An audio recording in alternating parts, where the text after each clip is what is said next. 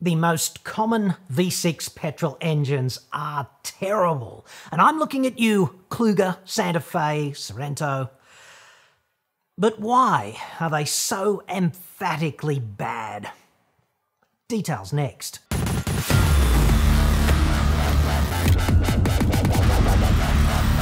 I'm John Cadogan from AutoExpert.com.au, and I get new cars cheap for buyers here in Australia. Girt by sea, all let us rejoice, etc. Website for that, obviously, the saving, not the girt by rejoicing bizzo. Or you can just click the card that's up there now. Dude, do it now. Otherwise, the universe might end in a flash of entropy. And if that happens, none of us will get to see the second coming of Jesus, which, if my calculations are correct, is scheduled for next Wednesday at tea time in Missouri, as usual. Provided you clicked, here is a multifaceted crap V6 question inspired by a dude just like you, only named Remy. You have spoken about how V6 engines tend to be high revving engines, i.e. peak power occurs at higher revs compared with other configurations. Is there something inherent about the V6 that lends itself to high revs and prohibits better performance at low revs? What is different about a V6? I would appreciate your 5 cents worth. Firstly, and frankly this is the biggest factor, V6s, the petrol ones, are generally old engines. Manufacturers are moving away from V6s and into 4s, usually with turbocharging and direct injection, and incremental improvements in combustion management between when that V6 was designed and today mean that they can get away with a 4-cylinder engine and still deliver the performance required for the particular platform. And it does tend to be cheaper to make 4-cylinder engines, obviously, because they only require half the number of heads and half the number of camshafts and 2/3 of the number of pistons and less machining in the block and less oil pump capacity and fewer losses through the driving of the cams and things of this nature, etc. Even when you add a turbocharger and an intercooler and a direct injection system, it's still going to be heaps cheaper to make a 4-cylinder, and it's so much easier to package that in the engine bay, especially if your engine bay, if you're out there in R&D making a new car for this or that, especially if your target engine bay needs to accommodate a diesel and a petrol engine, because the V6 petrol tends to need a wider space than the diesel's inline 4, typically. And this characteristic of V6s, okay, being gutless at low revs and needing the crap revved out of them to perform, is mainly due to them generally not having direct injection and also lacking a turbo. It's less to do with the intrinsic configuration of the V6. A multi-point Atmo V6 is pretty much a brute force option of existing componentry, using an old engine and saving the big bucks in R&D that would otherwise need to be spent developing a brand new Turbo 4 that would, in many ways, be superior. The cost of engine development is stratospheric, right? So there's a lot of latency in this proposition out there in the new car market. There's lots of old V6s, especially in 7-seat SUVs. For example, the Sorrento 3.5 V6 petrol engine, which in my view urgently needs pensioning off and replacing with a Turbo 4, and its cousin over at Hyundai, the Santa Fe. It's pretty typical of the breed. It's port injected, which is old tech, and Atmo induction, and it makes 200 kilowatts at a staggering 6,300 RPM. Most people rarely rev a vehicle such as that quite this high. So that power is largely hypothetical in vehicles such as that. Mazda's 2.5 Turbo 4 is direct injected and turbocharged, and it makes 170 kilowatts at 5,000 RPM, which is so much more accessible.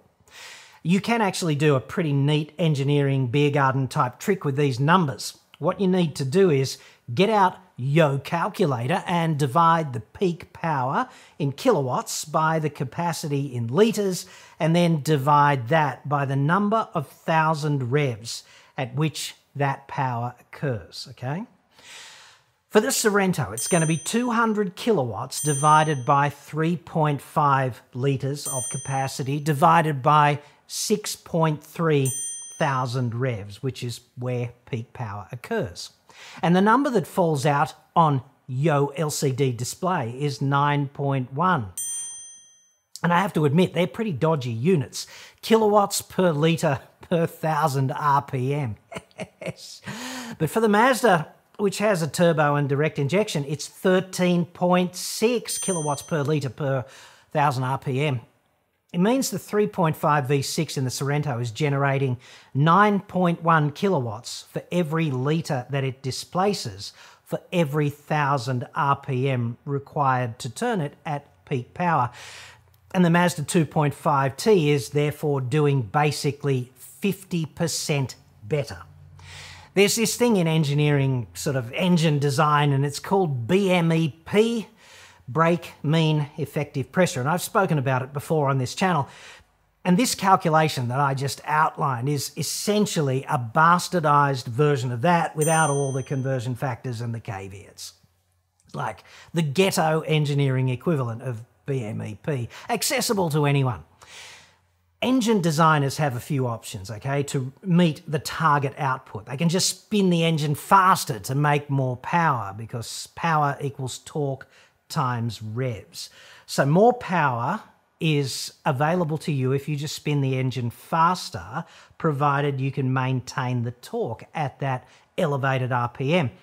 But this approach is admittedly quite hard on mechanical components, and it makes the power less accessible for ordinary drivers like non-pathological rev heads. And it does tend to hurt low-end performance, like low and mid RPM power delivery, which is something that really matters out there in the real world, driving daily. Or a designer can just make the engine bigger. That's pretty obvious as well, because bigger engine makes more torque, because bigger engine equals more airflow equals more combustion per cycle equals more torque at the crank. That tends to be fairly inelegant also as solutions go, especially in a regulatory and community sentiment environment where efficiency and emissions are tightly regulated and increasingly highly regarded. Alternatively, they can make fundamental improvements to combustion dynamics and combustion management and volumetric efficiency and things of that nature.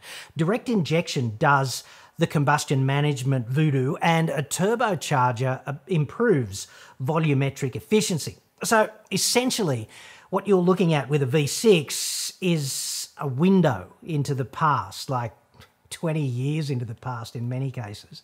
And the superior performance, especially at low and medium revs where most people drive, of smaller, more modern turbocharged direct injection engines is due to fundamental improvements in technology. I am assuming that this is by design and that the characteristics are invariant of the number of cylinders, but this is not reflected in engines out there in service.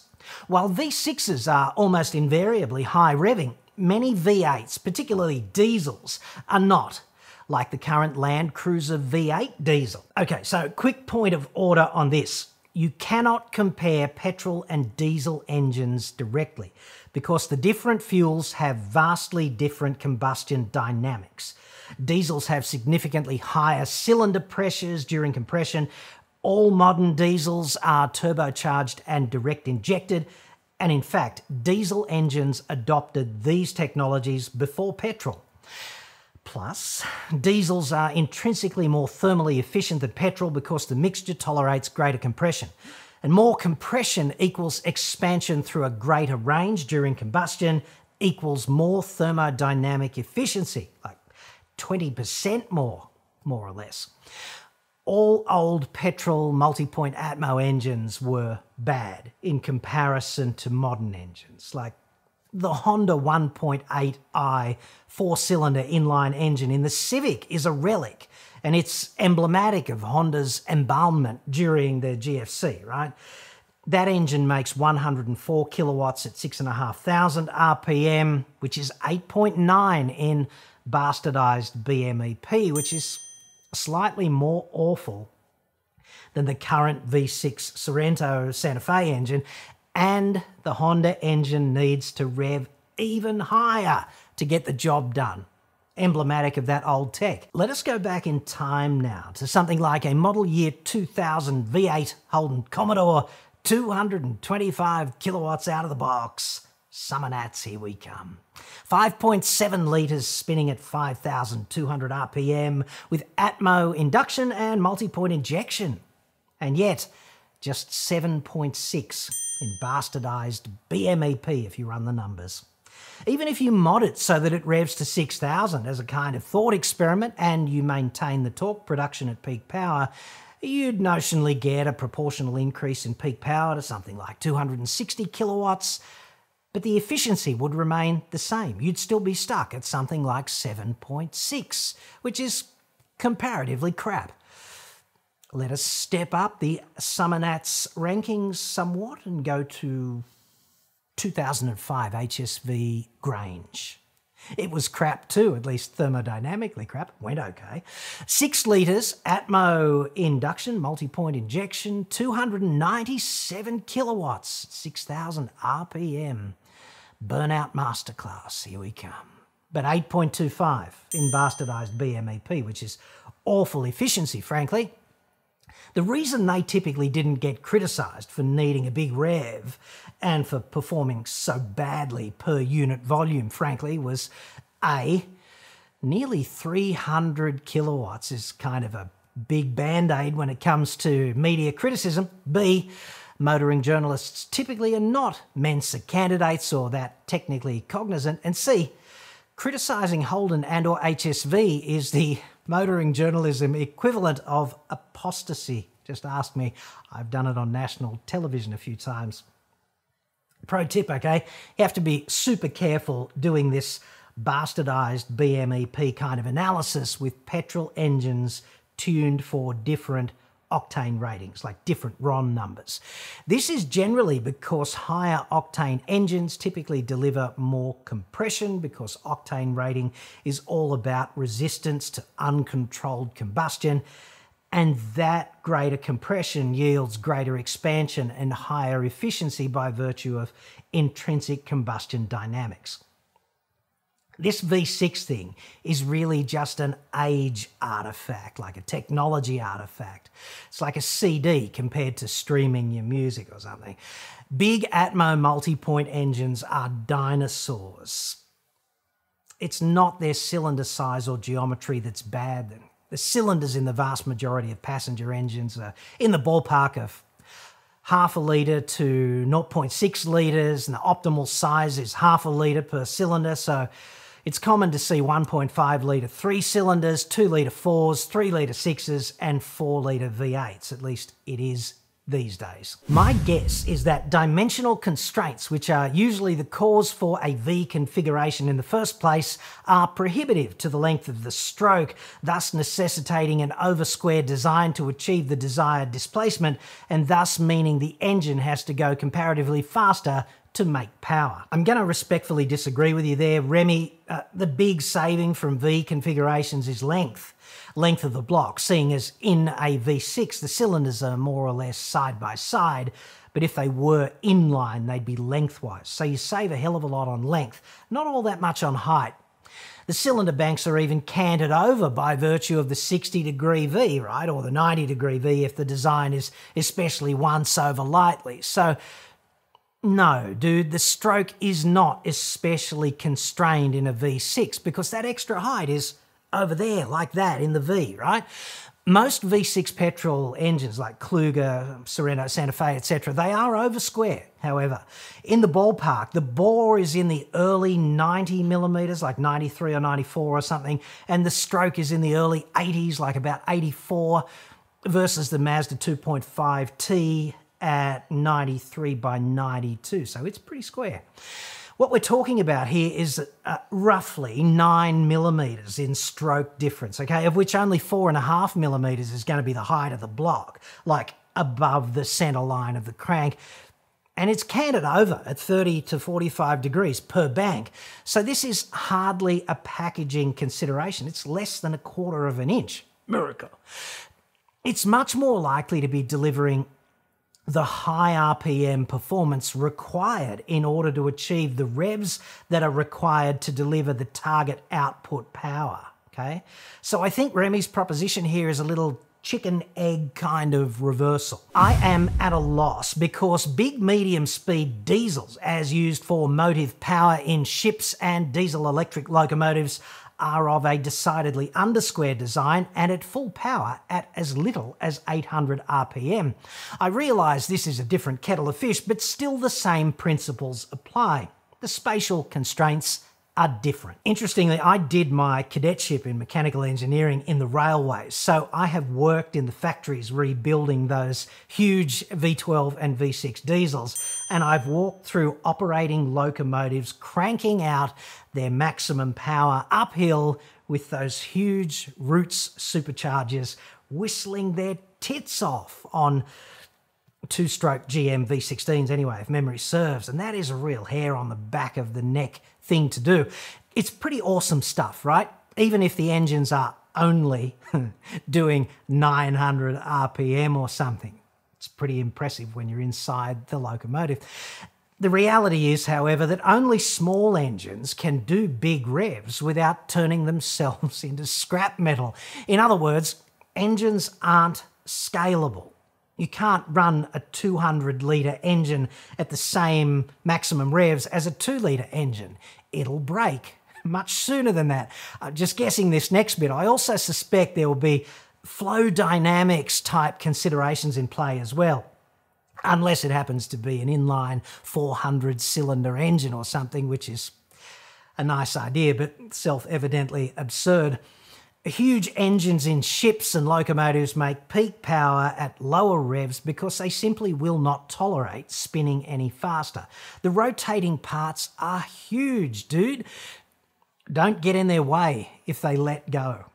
So in a nutshell, when you look at a V6 engine in a passenger car, like an SUV or something, you are really just looking deeply into the past. Plus, car makers do work hard to appease America. And not to stereotype, but Americans do love their large engines, and they are kind of addicted to gasoline. In a sense, they really don't appreciate what they're missing out on and what the rest of the world has been doing for quite some time now.